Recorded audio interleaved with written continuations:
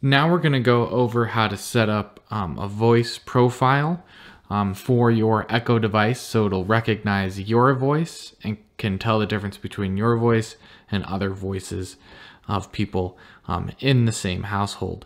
You might want to do this that way when you ask an Echo device what's on your calendar or something like that, it'll pull up what's on your calendar and not everybody else's calendar who's also connected to your Echo and Alexa devices.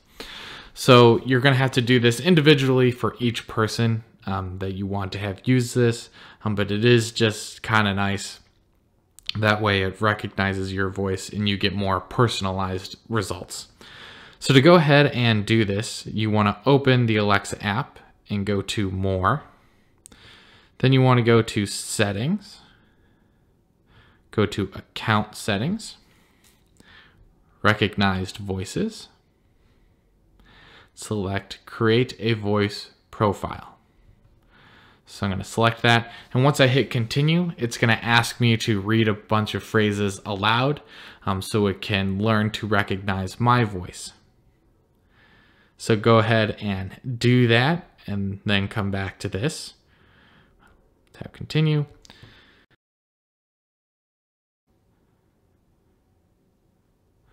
There you go. You can see the voice profile was created. So I'll select done. There we go. So now we have a bunch of different other settings here that we can go ahead and adjust. If we select voice profile settings, we can see personalized skills, allowed third-party skills to distinguish from other users.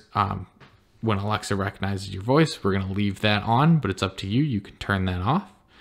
You can see your voice profile here. You can delete it if you want to. And then it tells you down here how to add other voices.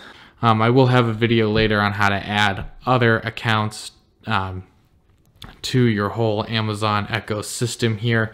That way you can just add their own Amazon account and they can just sign into that on their phone, and then they can go ahead and do this. And I'll post that in this video when I have that done.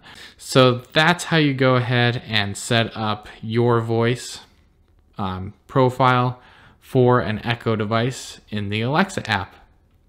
Hopefully this helps, and if it does, please leave a like down below and subscribe to the channel to get more videos like this on how to make technology work better for you. Thanks.